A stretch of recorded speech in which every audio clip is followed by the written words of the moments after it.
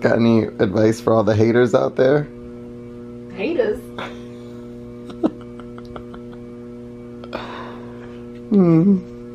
Haters? I don't have haters. You don't? No. What have you got? You only have haters if you give a fuck. And I don't. You don't give a fuck? No. How'd you learn how to do that? Huh? How'd you learn how to do that? Wash my face. You still haven't washed your face? Are you crazy? You must be crazy.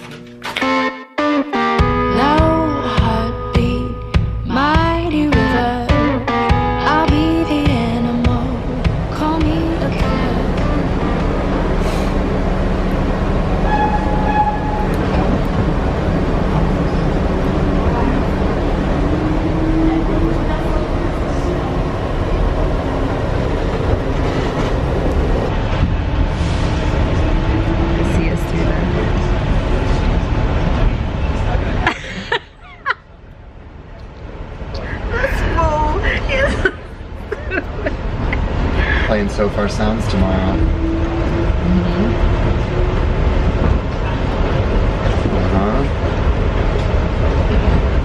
What you want to talk about? Nothing. We don't talk about anything good. We're on the train right now, so. Am I original? No. Am I the only one?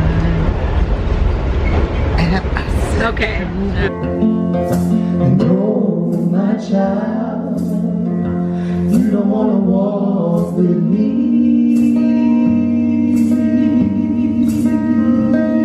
I'm a cactus tree. I'm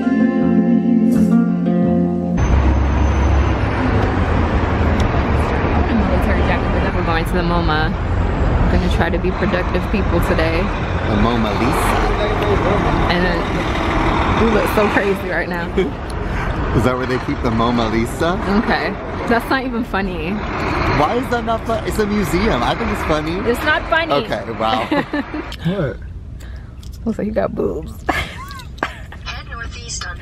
Oh, like one big boob in the middle.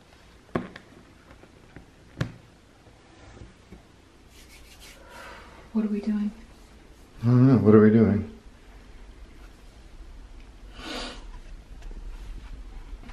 Like a fucking brat doll with all his hair. After I perform stuff, I don't know how to receive compliments. I don't know how to do that. Not because I don't think that I'm worthy of them. I do think I am worthy of them. I just don't know what I'm supposed to say other than thank you. And then after a while, all you're saying is thank you, thank you, thank you. And it makes me feel like what I've just done is irrelevant. And that's a low point for me, like after I perform. I prefer not to have to engage with people because I've already given so much, and then having to, it's not about not being grateful or anything like that, because, you know, fuck that. Like, I hate when people say that. I mean, I'm really grateful. Don't get me wrong, I love my kids, but like, it's you don't need to say that. Like, it's just understood that I appreciate the audience, but you can't stop how you feel, how things make you feel. And so I understand. It makes me feel like what I've done is just irrelevant. Like, I'd rather just give it and then walk away and let people figure out what they want to do with that, how it makes them feel. I don't want to know how it makes them feel because I'm going through my own, do you know what I'm saying? It's kind of like, now I have to be a listener in that way, and I don't want to be. I don't want to listen to how it made you feel. I want to be able to kind of reset what I just put out there, because it's a lot, you know. And a friend of mine was like, you know, performing is an action, and so is listening, and so is talking. And so after performing, it's just like, you know, there's always going to be that one motherfucker that was like, that says stuff like, well, that's what you signed up for. Well, no, that's not what I fucking signed up for. It's always the ones that have no idea that say things like that. But I really do. I just want to create art and not feel like I need to be another vessel after I'm done performing. People just so desperately want to connect.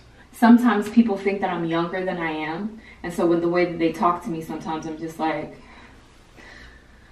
okay. You know, that like, you just keep going, you'll get there. It's just like, get where? Do you know who you're do you know who you're talking to? Like I've been doing this for a very long time, and where I am is exactly where I am. I don't know, just people make assumptions about people. Do you know? They make assumptions, and we all have different journeys, and maybe it is that I'm just like really, you know, the older I get, the less I want to be bombarded with people and their thoughts about what I do. Do you know what I mean? Mm-hmm. Not necessarily. I'm interested in people, but I'm interested in people in terms of them, not how they perceive me and how it makes them feel.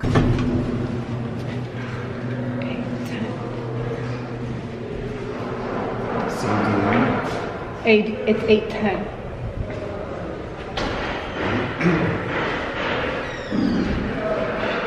$8:02 would be the other way. Yeah.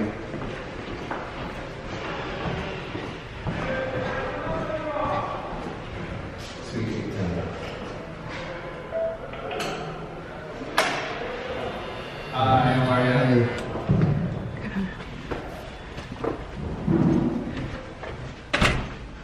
You're here for Christina? Yeah. You guys can come on in. Okay. Yeah. Hi, Christina. Hi, I'm so sorry that we're late. Please don't worry about it. Hi. It's good to meet you. Nice to meet you.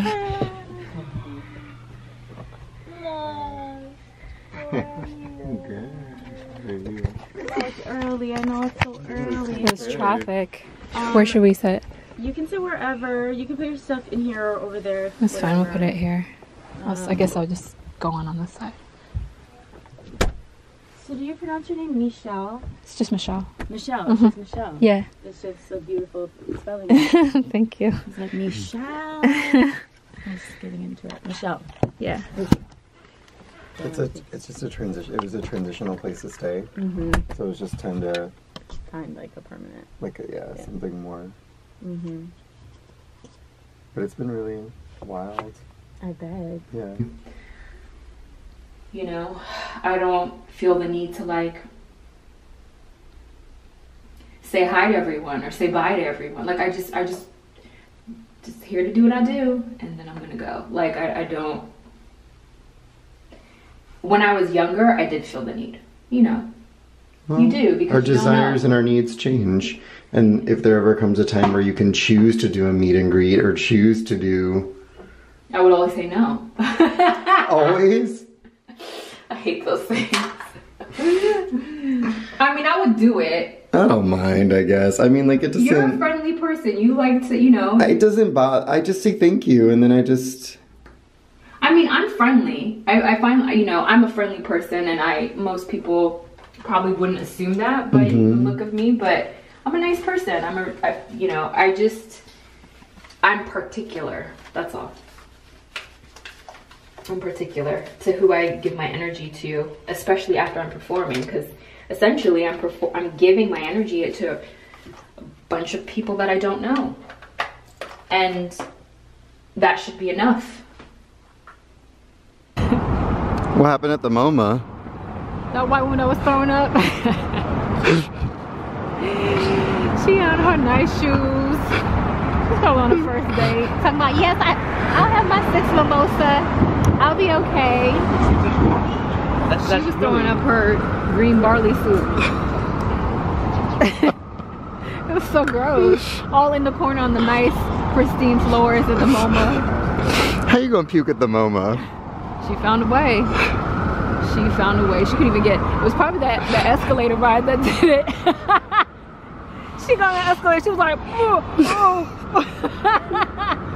Oh shoot. They was looking like I don't know. I don't know.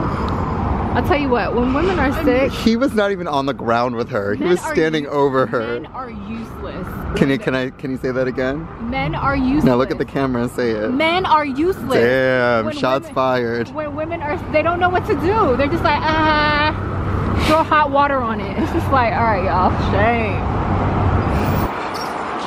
She was like, please help me, please. She had her fingers all widespread on the floor, like. Okay. I don't know if I need the sound effect. Gonna dream on, I love you. Blah.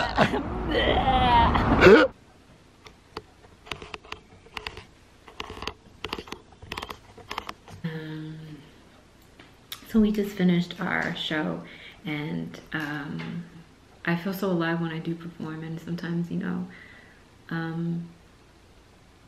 I just look forward to the day where I can do it more often.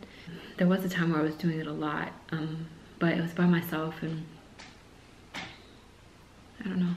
I really enjoy performing and singing with Richard, and there's just, I feel more at peace when I'm doing with somebody, somebody that I respect and admire and care about. It's important to feel alive as much as we can in our lives, because, you know, there's so much uncertainty and all that stuff that comes with just living and experiencing life. And I should be looking here, I think. And so I feel alive when I'm performing, and when it's over, it's kind of like look forward to the next time I get to do it. And sometimes I don't know when that's gonna be. It's just nice to feel liquefied in that way. Anyway, I don't know. It's been so long since I've talked to the camera. And it's hard not to, you know, you have like this screen above you, and it's hard not to look at yourself, especially when you're as fine as I am.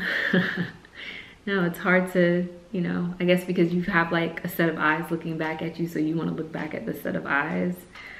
The lens is so dark.